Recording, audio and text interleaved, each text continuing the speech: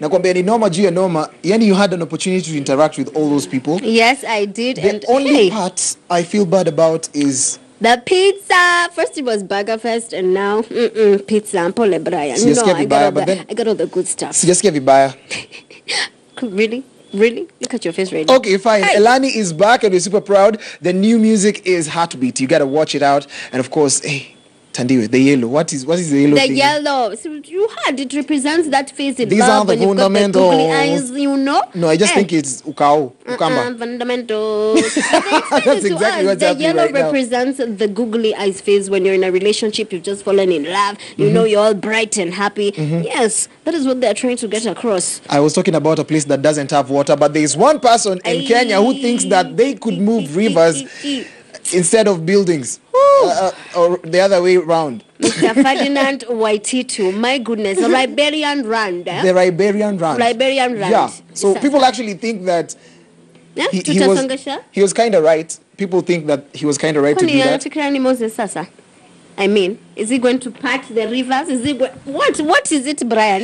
He needs to explain to us how he wants us to move the rivers. I just want you to check out the clip on what he exactly said. I'm talking about the governor of Kiambu, Ferdinand Waititu. Take a look.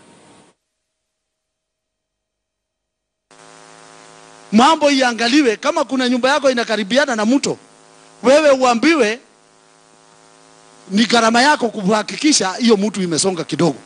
Lakini kubomoa nyumba is not a solution. Honestly speaking, it's such a big loss.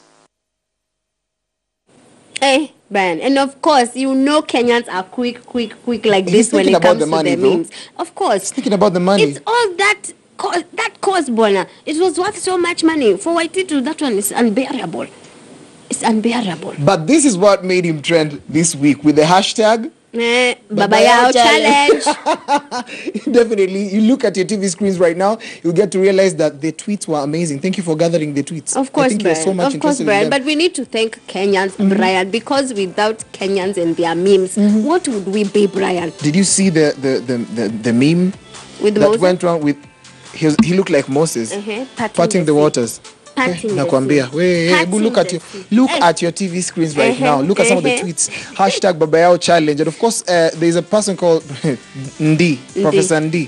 He actually took this to a whole new level and definitely just wanted people to throw shade towards the governor of Kiambu. Yeah. I think it's enough. It's enough. I think we have shaded him enough, Brian. Yeah.